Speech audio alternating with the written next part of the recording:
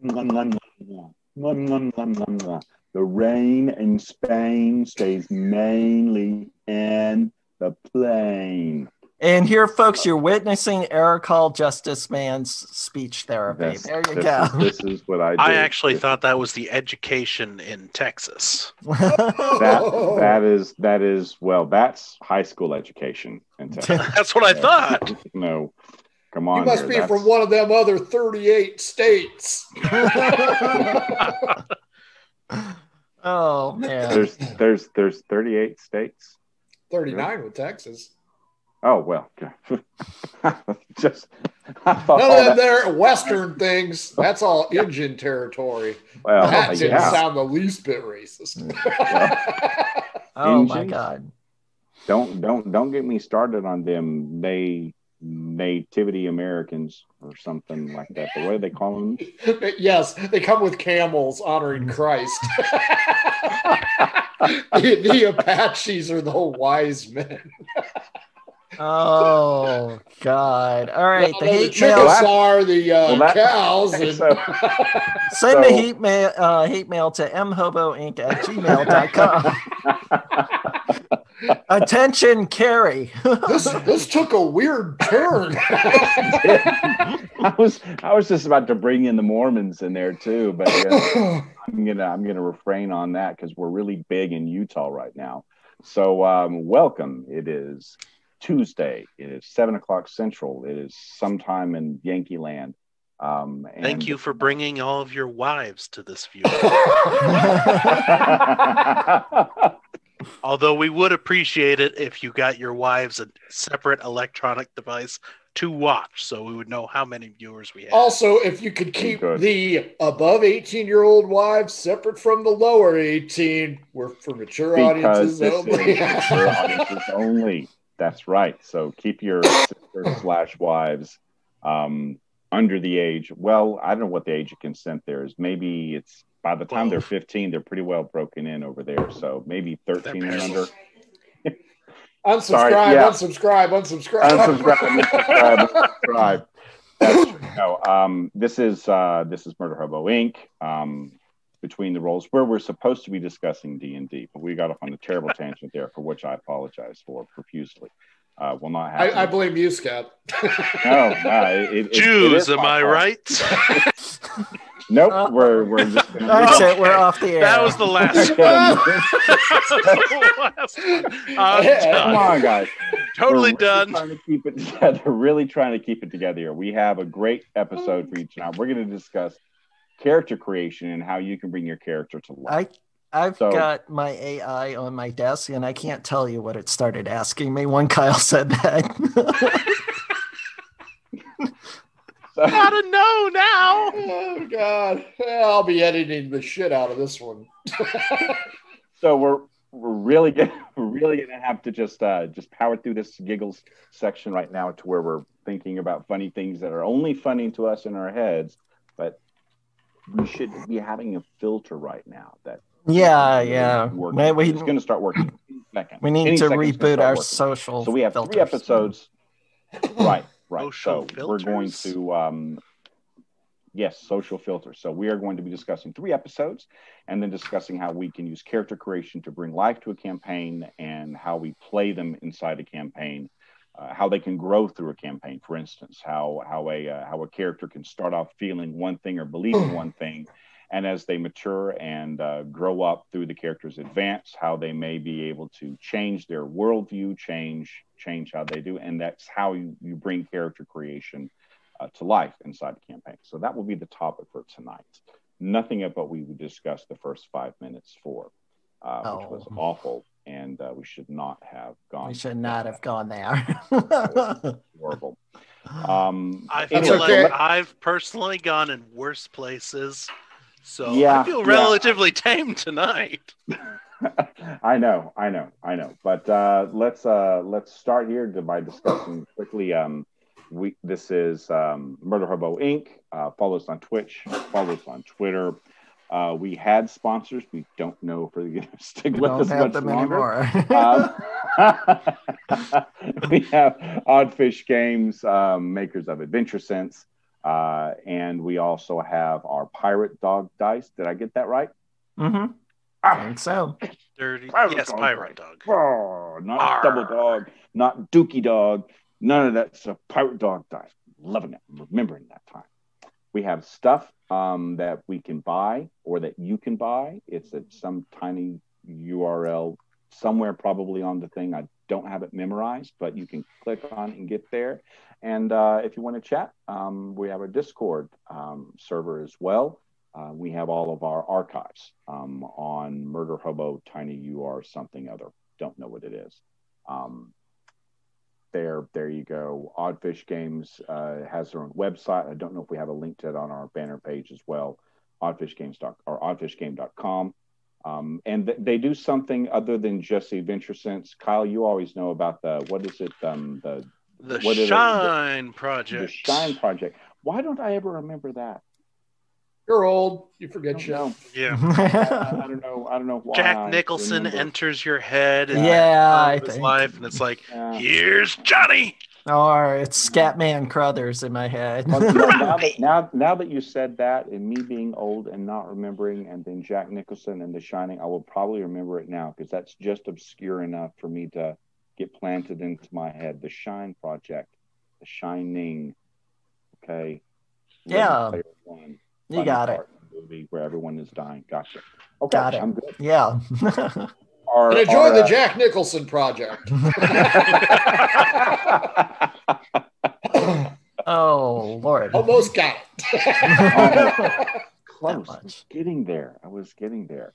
Okay, so we have 3 topics three, if I can find them here, are episodes that we were going to be discussing. We have our normal 3 games that we have. I believe that we have. I'm trying to find it, but I can't find it anymore. I can't find the 198 Emu Exploration. Thank you very much. That was our Cacophony episode, if it wasn't correct. Mm-hmm. So, who wants to talk about Cacophony? Who wants to talk about what happened in Exit 1? Well, I think if I remember from last, everyone had. Was that the one where you were trying to resolve? Everyone had split up, or everyone had come back together, and now you're doing something. Why don't you fill us in on what happened there? Okay, I sure will. All right, Cacophony, episode 198, Emu Exploration. Oh, by the way, I'm David. I play Zadar, the arcane trickster changeling on Cacophony. I can be found here on Tuesdays on BTR usually too, and every once in a while I get a one shot. So that's who I am. I'm not just some random guy. You're a rando. I'm a rando. Yeah, so episode 198, Emo Exploration. Basically, we picked up where our cliffhanger left off with Caitlin, her character Daphne, having a spear to her throat by kind of hybrid lioness equine humanoid creature. They are the emu, and yeah, turns out we were surrounded by them. And it wasn't until our necromancer, played by Carrie, who is Camille, spoke that she deterred the lioness with the spear to poor Daphne's throat. Yeah, at what point Daphne became just weirdly well, no, not weirdly. She was, of course, attracted to the species. So that's how she rolls. So she's attracted to everything. So after a loud lion roar summoning the rest of the emu and Daphne's apparent. Well, I won't go any further. I'll leave that for the video for you guys to watch. We end up getting taken to the chieftain. We tell them what our intentions are to go to the tower of the Kurd. They tell us it's not possible. We glean a little more information on him, finding about the tradition of the Kurd. Basically, whoever sits on the throne has the power of the tower. So Anyway, we meet a mysterious figure who turns out to be a humanoid. I won't spoil that. And we make our way with the lioness who had Daphne by the throat, who turned out to be the chieftain's daughter. So the princess is actually escorting us on the way to the tower. So episode follows up by Camille getting pounded by a big fist of water. Yeah, I went there. Carrie, you listen? No. And face planning on a pole vault. It just doesn't stop. I mean, it's a train wreck. It's just going there. It's Snowpiercer. It just plows through. So anyway, that was episode 198. That's where we left off with the final encounter with a water weird. Anyway, that's it. Take it. Who's ever next? Kyle, that's you. He's in his zone, man. Yes, he's in his zone. He is in his zone. So Kyle, I believe the episode was called The Serpentine Temple. So why don't you tell us about Serpentine Temple? And under my notes, zaniness was you guys decided to particularly mess with our DM a little bit. I'm not even going to cuss now. I'm not even going to curse. I'm going to play it so teetotaler. I am going to just try to absolutely say nothing but fiddlesticks and oh golly gosh, that's going to be as rough as I can. We just, yeah. I'm going to be alone then this show. Oh, you can go ahead and drop the F-bombs, Frank. Okay, Kyle, so what happened? What happened? I guess I'll just be introducing myself. Hi, I'm Kyle. I'm going to be DMing a horrible consolation campaign on Thursday. That's what I'm gonna name it, the consolation. That's also one of the names. I was like, all right, it's either Consolation Campaign, Insanity Island, kind of like Fantasy Island. I kind of like that. Or Cthulhu Comes, Everyone Dies. I was like, yeah, I like that. New DM, making sure Yeah, a producer wants to know why is it a consolation campaign? A consolation prize, because it's too many people asked to be in a campaign, and Frank was like, "Well, we'll start another one. We'll start another one, and they have to deal with Kyle, so it sucks for them."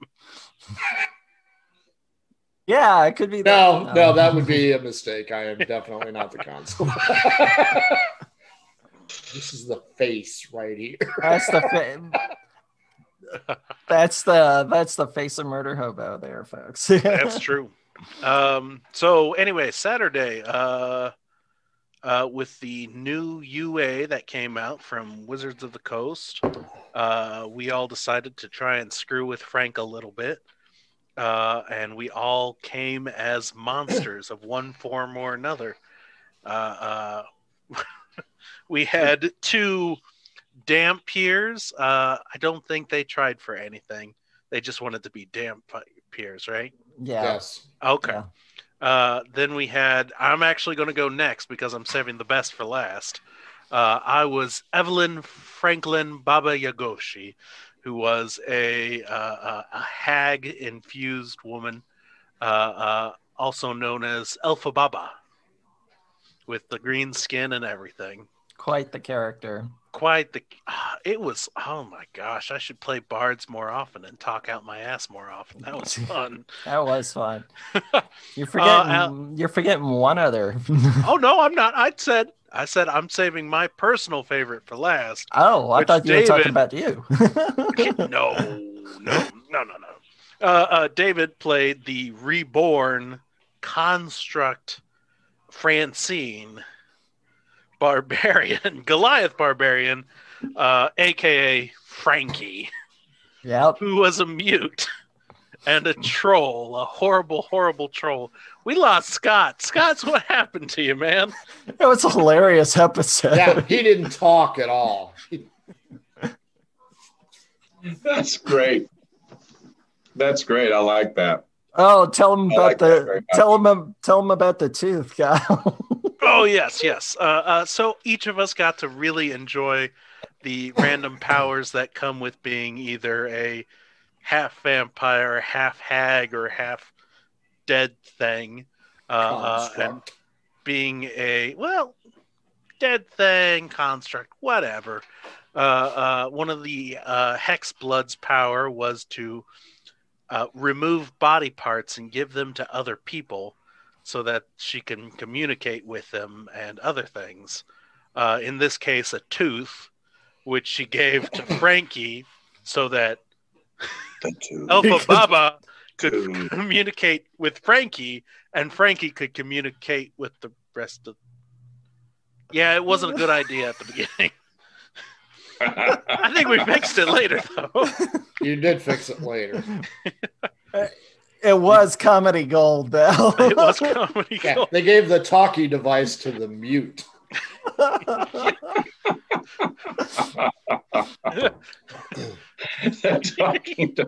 It was great. That sounds like a fun I'm episode. trapped down here in a cage. Could you send someone down to get me? You here. But we were sent to retrieve Miranda, the blacksmith's daughter, from a cult of snake people / Yuan Ti / I'm not sure what the entire thing was, because we got into a lot of hijinks really quickly. Yes, you did. Yes, we did. Thanks to some quick thinking on Francine's part. The undead bitch. Ruined every single one of my plans. Which I now know how Carol feels when she's joined the campaign. Yeah. Little note, folks, Goliaths don't fit through trapdoors usually. So human-sized trapdoors. DM tips, if your characters want to be Goliaths, let them. Encounter the issues that come up. And always throw the dead body down the trap door. Yes. Oh yeah, sure. Well, I'll be able to let alive. you thunk. I'm going to put this key away.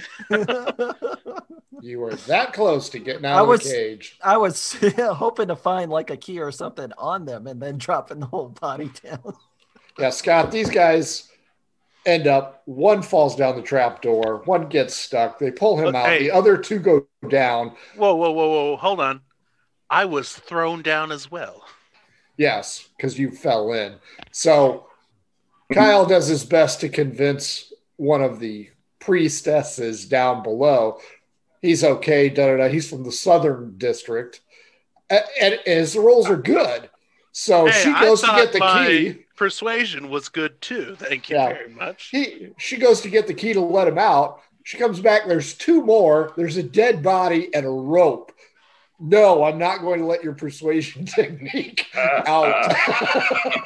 To be fair, she was just going to kill the other two and leave me alone, I think. You can think that. Probably. No, that actually sounded good. That actually sounded good. I'll have to check that out. Having a communication device with you is that's nice. That's really, really good. That's really good. So how did it end? Did the heroes prevail, or were there heroes? Heroes. Well, Monster Squad with Frank's lightning quick reflexes to rewrite a story. Yes, of course we succeeded. Absolutely. Should have let him die. Okay, they were able to. Frank, did they succeed on the original objective that you laid out for them to do? Oh, I had to move it around. But yes, they actually threw her over Frankie's shoulder. She did on the modified. She had a mark right here. Not here. Not here or here. Right here. Oh, they did succeed on their own merits. There was no fiddling with the numbers. Yeah. So what happened? Did everyone get to kill each other in the last 15 minutes?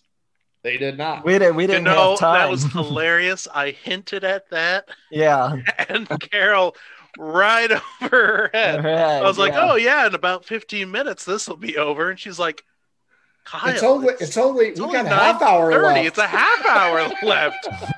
Oh, I see where you thought it was only 15 minutes left of the show. Come with us now. Put it together. For those of you who are watching, keep in mind that most of us are Eastern Standard Time, and so the joke works better there than Central Time or any of the other times. Because we can't slow it down anymore. For us people living in the flyover countries, the real heartland of the middle America, the ones that believe in the true America, one that will eventually rise again. Oh Lord! You've got an American flag leisure suit, don't you? Doesn't everybody? Doesn't everybody? I was one that I wore at a special, rally that we had, when I was young, and then I hadn't had occasion to wear it again for a long, long time, and then sure enough, we have our fearless president, because he's still my president. Speaking of. I can't even say it with a straight face.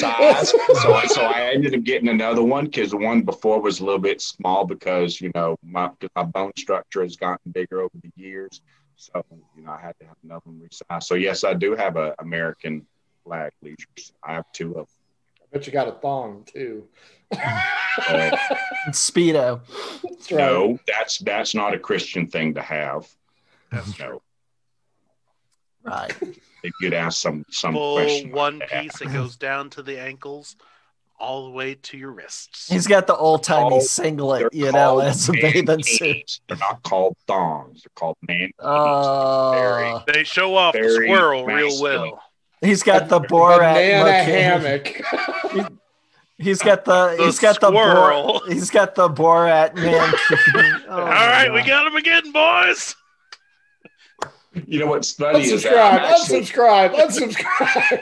Despite the fact that I'm the youngest one here, mine's a gray squirrel, Keeney. What's funny here is that I'm actually in Midland, Texas, where I grew up, and what's funny is that I noticed the longer I stay here in Midland, the more my birth accent comes out, and I actually do start talking more like I'm from West Texas than I do from other places. And I don't know how that happens, but I find that it just kind of slips, that my accent just kind of slips into more of a West Texas accent. So it's really easy for me to, just turn it on like that after a little while. And, you don't really lose it, but Sure. that's kind of scary in a way. So anyway, Frank, why don't you introduce yourself? Because I haven't asked anyone else to introduce themselves, because I hold you in such high esteem. I want to make sure that our listeners, know exactly who you are. Especially the ones who don't want to see our faces. Episode 200. Fate of Lightreach. It was the Trigenerational / Margoo campaign. If you've been following it for the last couple of weeks, the guys are getting really tired of the halflings stealing all their shit and getting away with it. The previous episode, they burned down the pawn shop, and with Middle Frank coming back for a special game, I was pretty sure they burned that shit down to the ground. He found a new religion, didn't he? He found a new religion, and he fed cannibalistic chili to people, then to albatrosses. Being the 200th episode, I was fortunate enough to get the avian life of Lightreach to actually crap onto the players from eating the poison chili.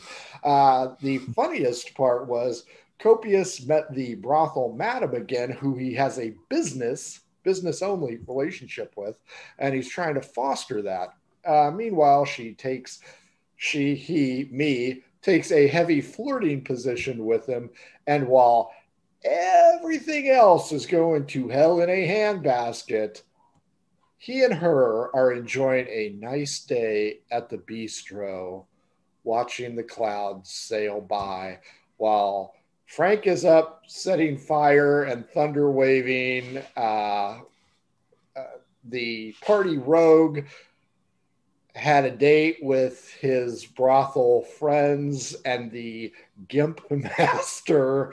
They managed to meet a new NPC, Rodrigo the Brave, and Man Fang, the youngest member of the party, the Dragonborn, actually accidentally knocked Rodrigo out as he threw open the door to the armament shop, and Rodrigo was standing there. The roles were particularly devastating, and Man Fang's ability to play his character despite his young age was phenomenal. At one point in time, he was ordered not to go within range of something and immediately responded that his character would ignore that and do it anyway.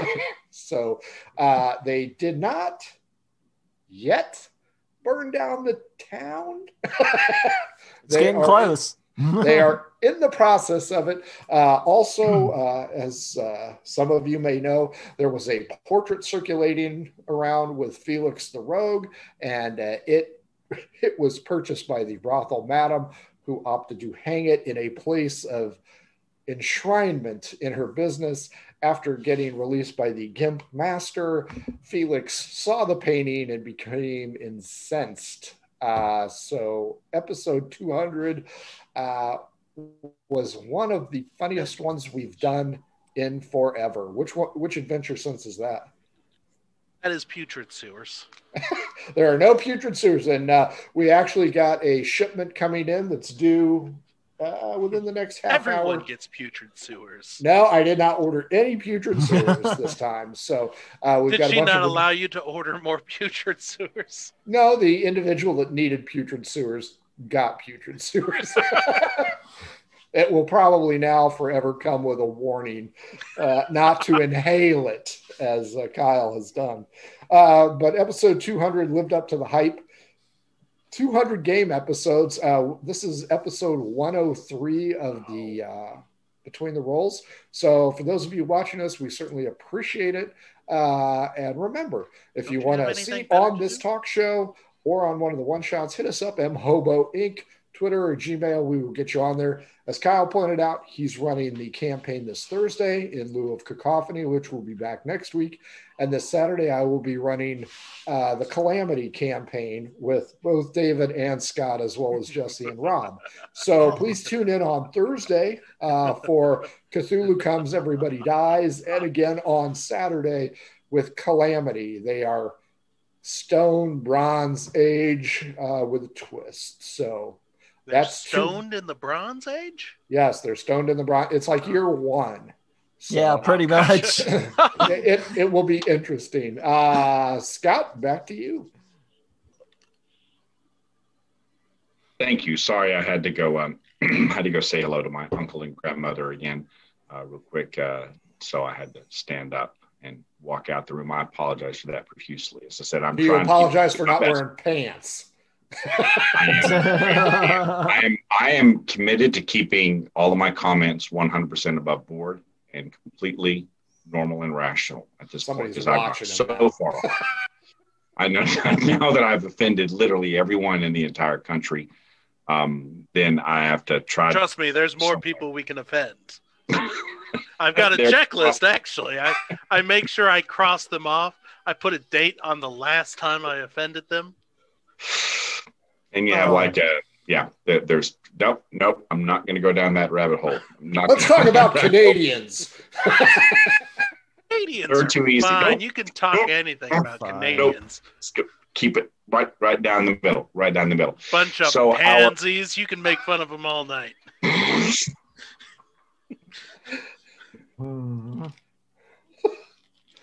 That's right, Chris. Normally what we do is try his screen's frozen. Uh-oh. You there, Scott? Try to. Yes, I'm here. My internet connection is a bit slow. Can you guys hear me? Mm-hmm. We can hear you. We can hear you. Your so. Can you guys hear me all right? Oh, yeah. Yeah. Stupid. Let me. Canadians. I may have to do that for a while. Is that going to be better? Do you think? Yeah. Fine. All right. The internet connection here isn't perfect, so I'm going to have to do this here for a little while. I can hopefully turn it back on in a sec. What we would like to do is we talk about character creation and how the way you create your characters can help bring life to a campaign, or if overplayed, maybe not, may do the death to a campaign, but also how they change and migrate and can mature through a campaign. So in the second half, did Kyle, you want to take this subject, or did you want me to prompt and lead or David? I don't know which direction he is. I think David's that way on this. Oh, okay. Oh, I was wondering what the hell they're pointing at. David, I'm like, David, what? Okay. Basically, David, yes. Did you want to? That's right. This was your subject here. I'm sorry. I got that. I drew the short straw tonight. So why don't you lead us through this thing and get me off this so I don't continue to offend people and stick my foot in my mouth and great Don't hair. worry, you turning off the cameras really screwed up Twitch. Oh, that's funny. Okay, so anyway, the subject that we kind of broached tonight was to do that. was character creation. Like Scott said, how does it impact the game? The character's backstory, as far as like potential growth of the character. I mean, things change. Your characters evolve within the story. In some instances, if you created your character to be a bard or something like that, I mean, things may happen and suddenly, you're not a bard anymore or something. I don't know. Plot lines can really impact a character, and a character can impact the plot line. So I don't know, Frank, what do you think on that? I mean, being a DM, how do you see characters? I mean, like, for example, the Margoo campaign, I mean, you saw those guys come up. Were there any like deviations or just how they grew or anything like that? Or I think in the Margoo campaign, because all of these guys were original members of Minions of Haboob, my first video podcast, and to see their characters grow from one to the other is always interesting from a DM standpoint, because it's nice to know that a person, a player, is vested enough in the game to go ahead and show character growth. And I think if you never have to say it to a DM, but if you are involved so much that you can see character growth within the PC, that just speaks volumes for any game. With the Margoo campaign, you see these guys honing their skills even when they know it's a bad idea. This most recent episode, Man Fang, played by the youngest member, knew he should not do this, but knew his character was stupid enough that he would do it anyway. And taking that leap of faith is what builds the character's growth.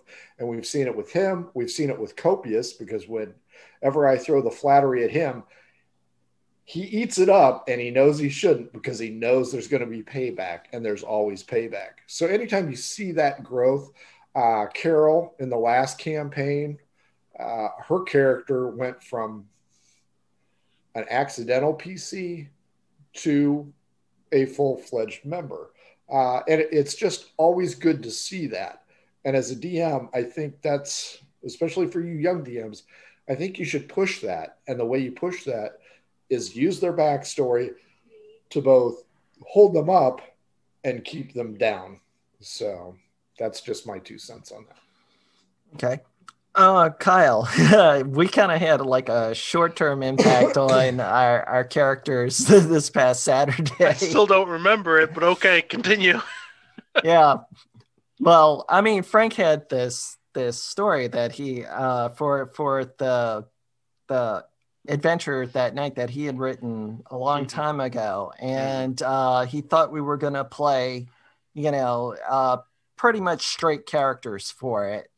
Sure. But we decided to throw a twist in, and we created these characters using the Unearthed Arcana and used the Gothic lineage for each one. Now, one of the things that I did, like when I created Francine, is like, I played it up like I threw her, when I created her, I threw her stats. You know, of course, she's being a barbarian, so everything was strength and constitution. Intelligence was really not there.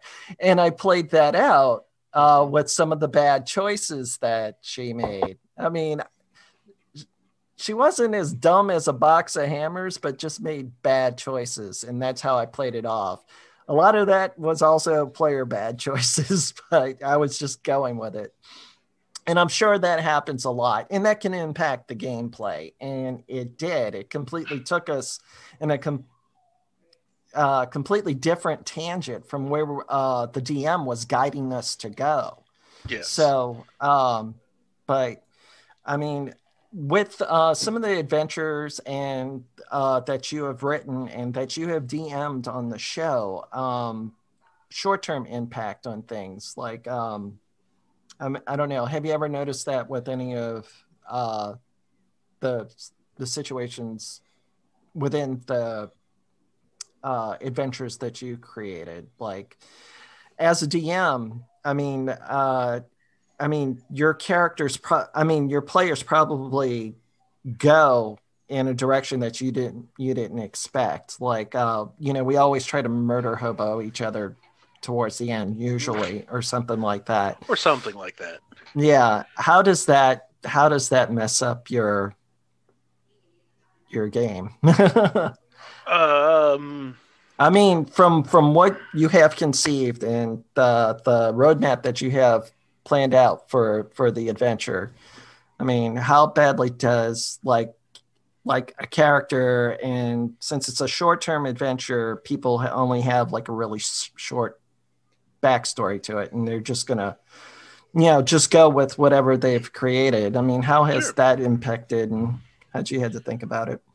From the DM side, Mm-hmm. I don't know. I think the person who tries to screw things up the most is Head Wound, Harry, Larry, or Gary. But in ways he ends up doing it in such a brilliant way. At least for me, he didn't kill any children in any of my one-shots. That was an accident. Accident. But you get this dwarf who ends up, who you expect to be a complete and utter idiot, and then he does something that literally saves the day. And then I'm going back thinking about the Most Dangerous Game shot where we had Frank and Scott as Head Wound Larry and Ericol Justice Man, respectively.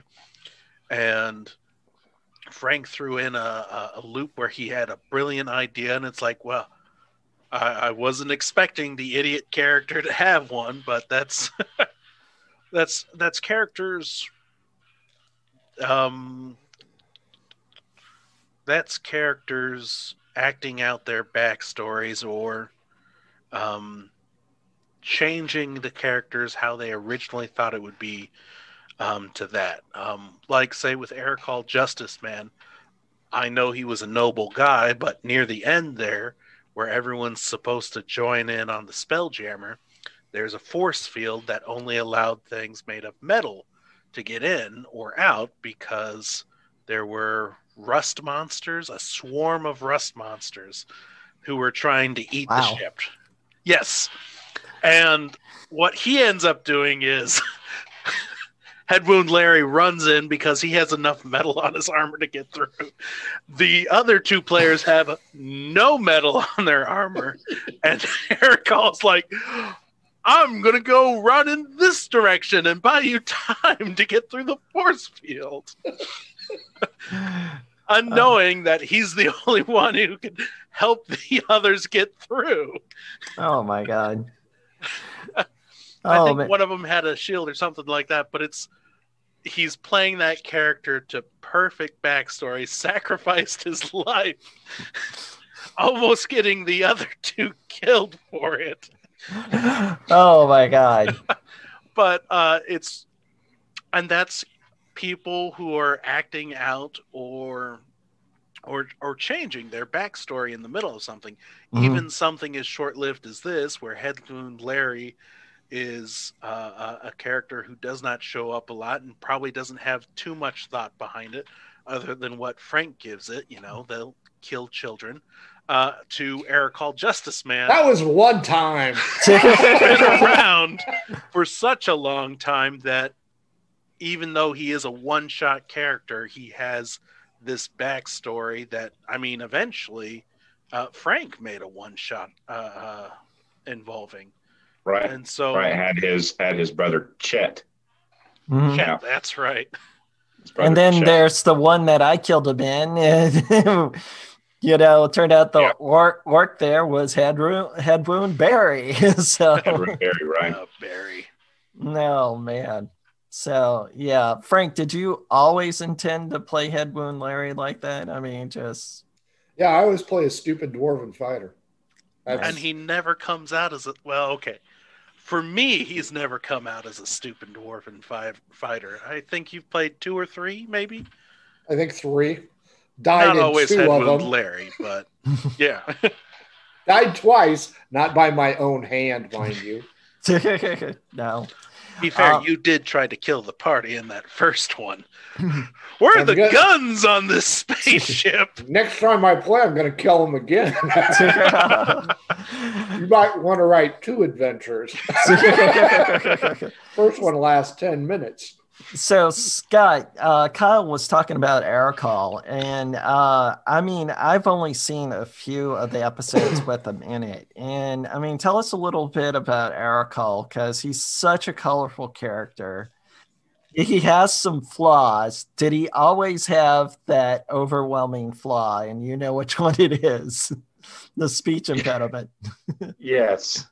So one thing I've done, and Aerocall came out from as an offshoot from a campaign that I run. He was the local, I want to say, constabulary, the local, sheriff, for lack of a better word, who had a great inflated sense of duty, tremendously inflated sense of duty. But his people loved him, even though he was almost a laughable character, but I had these, ways that the PCs would interact with him. They were like, who is this, who is this joke of a guy and stuff like that. And then other NPCs were like, no, you don't understand.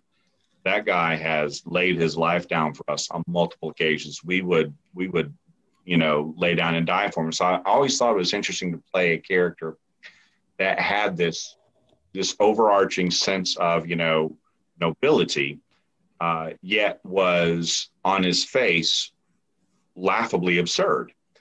And so I tried to play that character about, someone that on first inspection that, you just completely, dismiss him because he's almost absurd, someone was, but at the same time, also is stickler for the rules and is very stuck up and, is a dyed-in-the-wool paladin, a lawful good, dyed-in-the-wool, honor, duty paladin. And then how would that, interact with all of this other free-flowing type of, world that 5e kind of is, that everyone takes a little bit here and a little bit here. Sorry if I'm cutting in and out. And I decided to play him as a one-shot to add that, to where that ridiculousness can play really well, but at the same time, whenever he has a chance to sacrifice us, to do the right thing, to do something, that sense of honor and justice, comes through. So that's where I come to play with them, and that's kind of come through where I always like to have some type of flaw in my character that it's going to be an internal struggle to see if that character can grow above that flaw.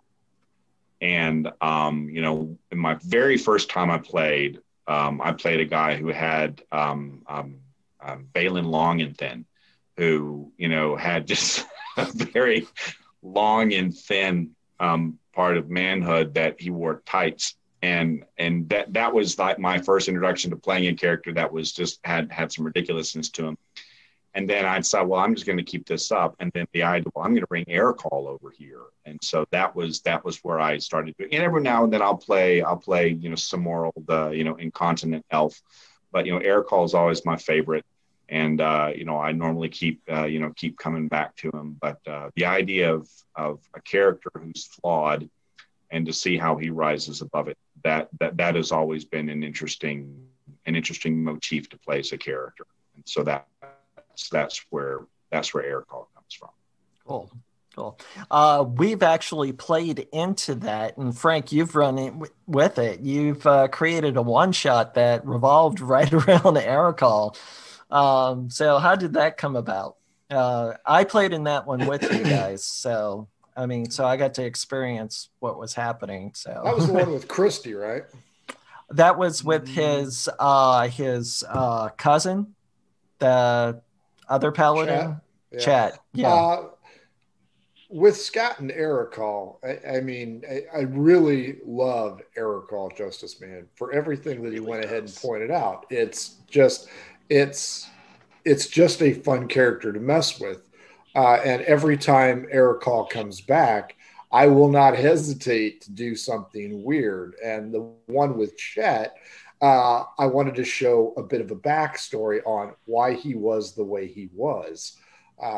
And not really screw with him or his character, but to just kind of go ahead and give an evolution to, okay, this is what we've seen from him, but why? And to give him that opportunity to have a living, breathing backstory, I like to do it because it's immersive.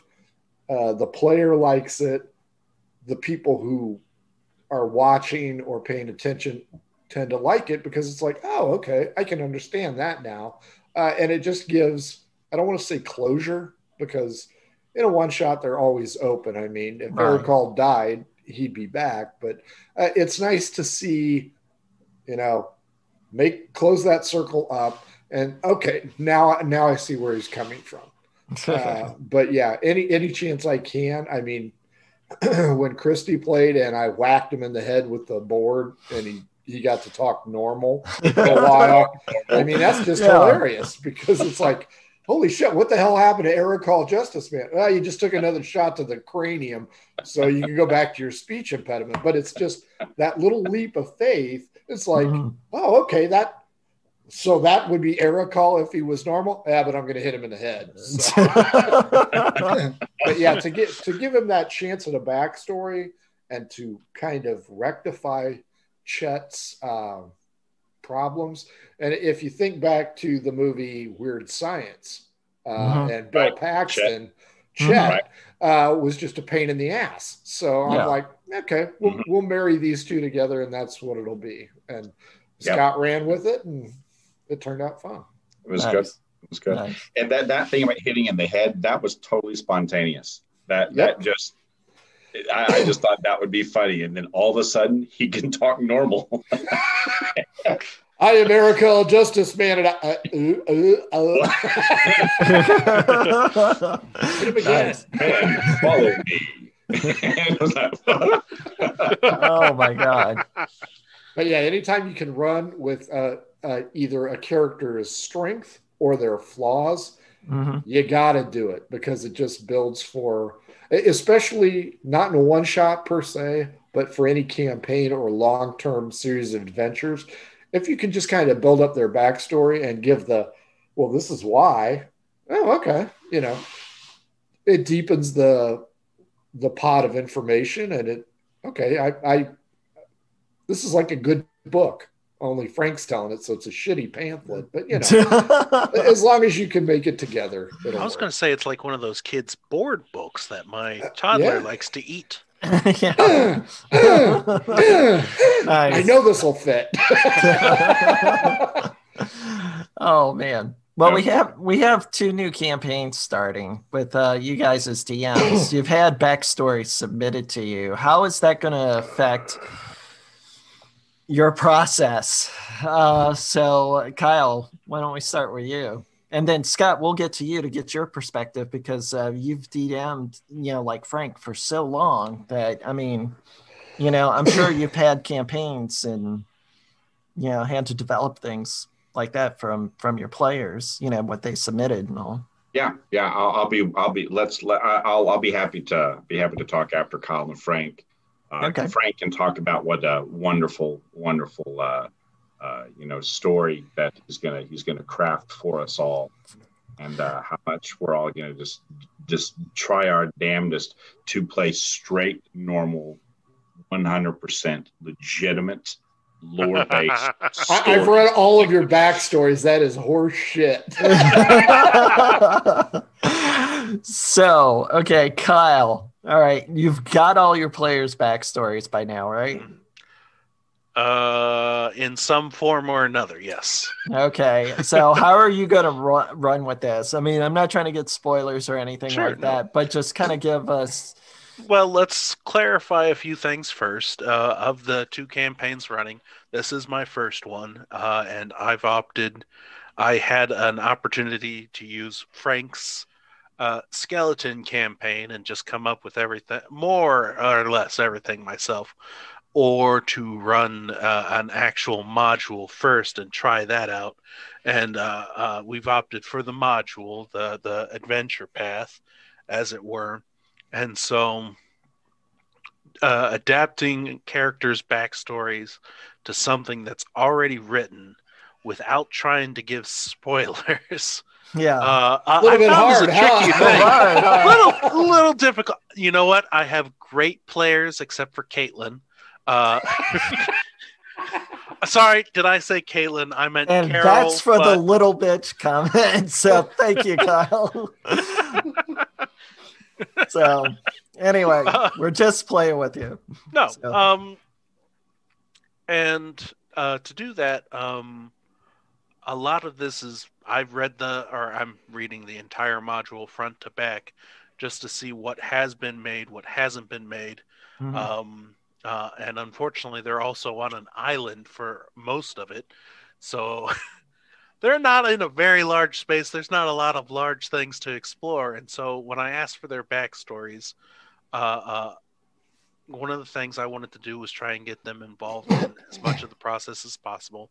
And so that is my first mistake. Our producer goes, that's the first mistake. And so part of their backstories, I just had a couple lists of questions to ask them. Who do you know got you on a boat ride to this island? Who do you know on the island? Who's your contact? Give me 2 rumors about the entire wide world around you, and then give me 2 rumors about the island itself. And I'll say, as a first-time DM, the hardest thing I've had to do is look at their backstories and be like, oh my gosh, I want to make all of your backstories bad guys or murder them. And I was like, whoa, you can't do that. Actually, you can. I shouldn't do that. And so to both surprise myself with how the story was going and to make sure that the players didn't all have major villains in the backstory, I ended up going to Frank's deal where you just let a dice roll decide it. I was like, oh yeah, the closer to 1 it is, the closer to them being a good guy. The closer to 12 and they'll be the arch villain. And I told my players this because they wrote the backstories, and then I had a conversation with each of them, and we just asked questions about the backstory. And any point I had a question or they didn't know something, but I would have to know something, I ended up rolling a die. A couple of the backstories involve a cult, which is a big no-no in the enlightened age that they're set in, which means that it gets ultimately destroyed. And so I ended up rolling D12, and it's like, okay, well, how successful were the ruling council in smashing out this cult? I rolled a die. You have to watch the show to find out how successful they We'll were. see how that goes. You rolled an 18 on a D12, didn't you? Oh. You know about that then. I thought we were keeping that between you and me, Frank.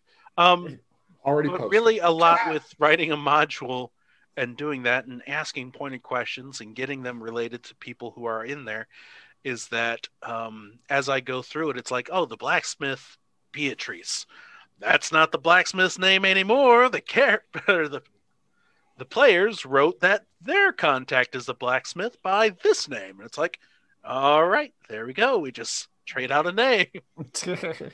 And, you know, you expect them to be more involved in doing that. And so where the module will give you this amount of text for it, I just double that amount for the player characters in PC, because I figure, though, I hope they'll talk to them. If not, actually, I don't hope they'll talk to them. I didn't write anything good about the character.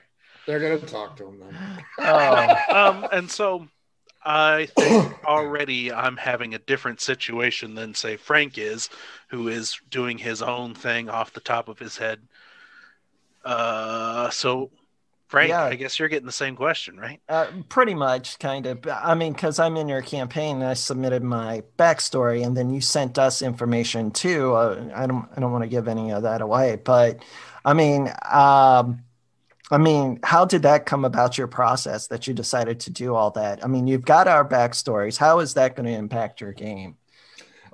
Each and every one of you have a vastly different backstory, which, as Kyle's pointed out, does cause some headaches. But yeah, and as with any campaign, there are a lot of spoilers. There's a particularly major one that I'm really having to dance around. But you guys are starting in a small, serene community, close-knit. Some of you are outsiders. Some of you have grown up here. It's beautiful. It's idyllic. Shit'll go south fairly quickly. One of the best things I've got going for me is with 4 experienced RPers, one of the backstory, or I'm sorry, several of the backstories are like, well, I did this and this and this. And I'm like, oh, boom. That saves me from writing about this area. Nice. Because that backstory is going to cover that bullshit, and I'll just flesh that out later. But each of you, the first episode or two will be you guys performing a rather base feat of proving your ability to be part of the adventuring class / warrior class. You're going out on a hunt. Not that big a deal. One of the main reasons I did that was if somebody's playing this and they start to get into it and it's like, I made a mistake. I should have done this. It will be easy to interchange initially. Once you get a few episodes in, that's pretty much who you're playing. Yes, Kyle. Okay. If the players are like, oh, I really did not want to play this character, they write up a new character for next time. Do you keep the backstory of the old character in the world, or do you just say, screw that? All right, we're using the backstory of the new character. You never throw away a good backstory. It's always, I mean, thinking back to the last campaign, Carol's sister yanked it right out of my ass. Nice. Like, okay, what do we, how, because she gave me a very fact-filled backstory. But one of the things she glossed over was, I have this sister. Screw that. She's going to be a major villain. Funny enough, she did the same thing for my backstory. Here's my family members, but they have nothing to do with this campaign and they don't need to be in this one. They're all going to die. All right. But yeah, anytime you can use, and not maliciously or negligently, I'll say. Always be careful with their backstory, because if they're invested in it, and you can tell if they write, like Kyle does, a book on their backstory, they're invested in this character and they want to see things. Now, the other problem with being the DM is I have 4 personalities that I have to balance, and they all expect, this is what I expect and this is how it should go. So the real trick to DMing is to go ahead and make sure that spotlight just rotates on all of them, and never. And I never try and focus it on me.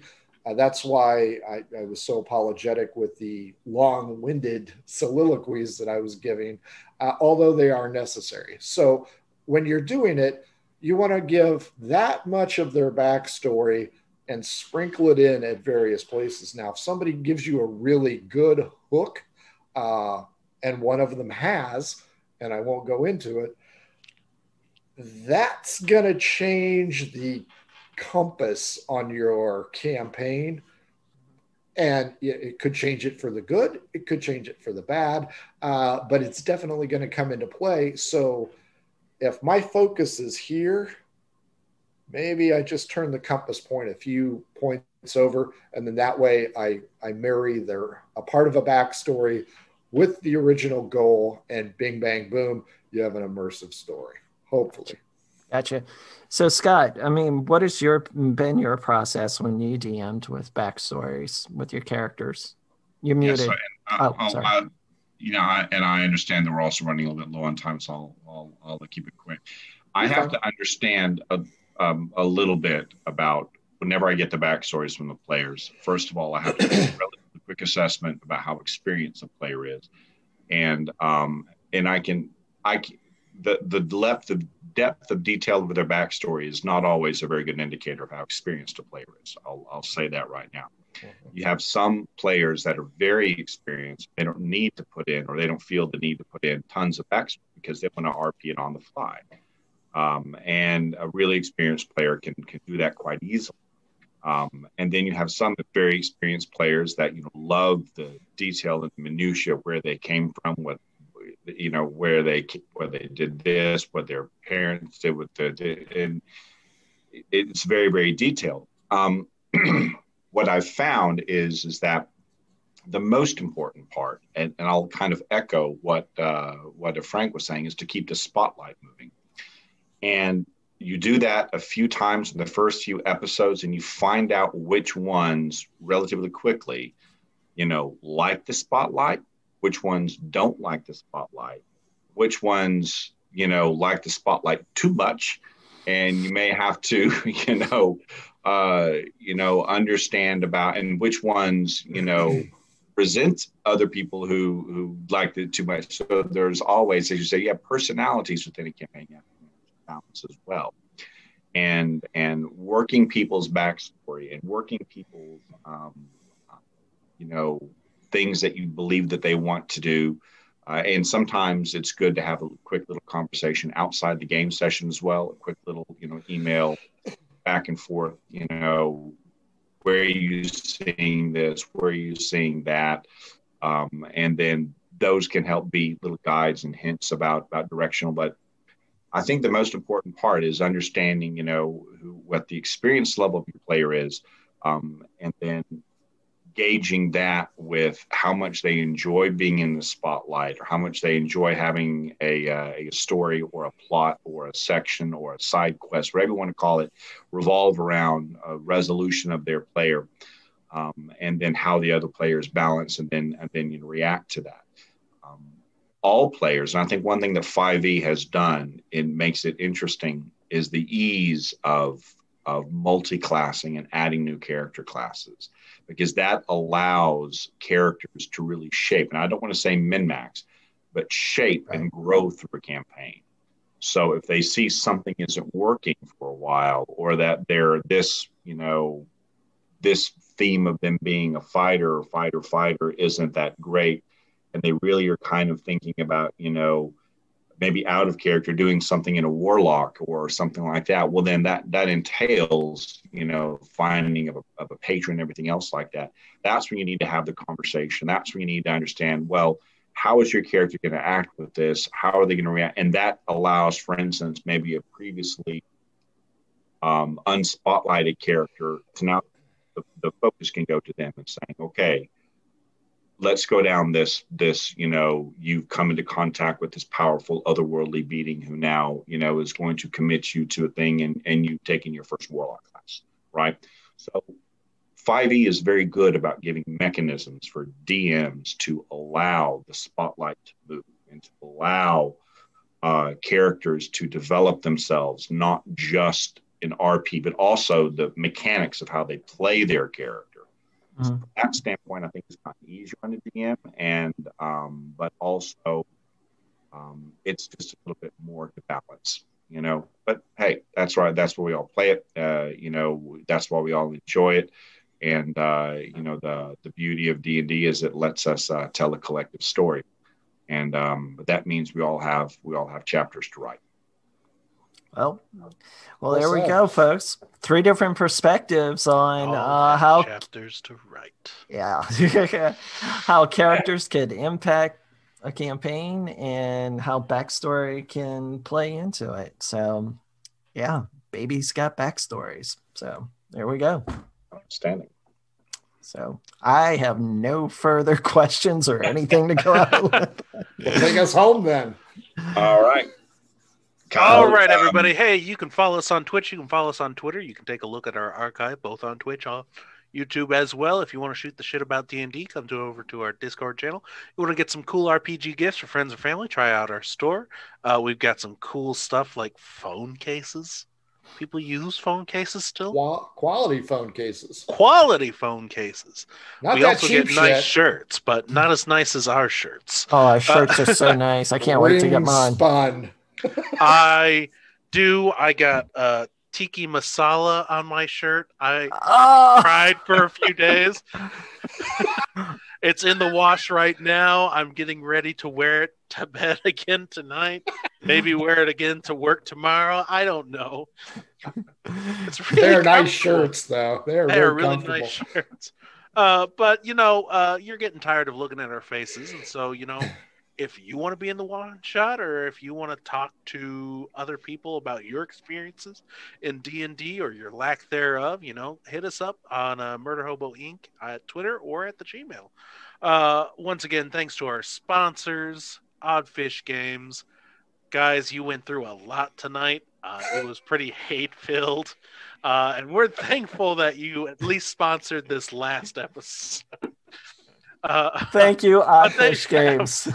Adventure Sense, and they have the Shine Project, great for helping your characters build backstories or getting DMs to honestly ask questions about the backstories.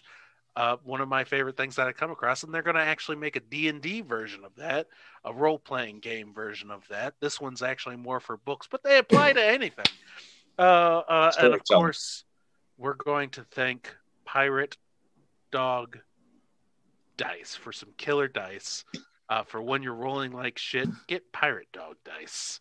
I feel like that's a compliment. Don't forget about our podcast. I'm sure you feel that that's a compliment.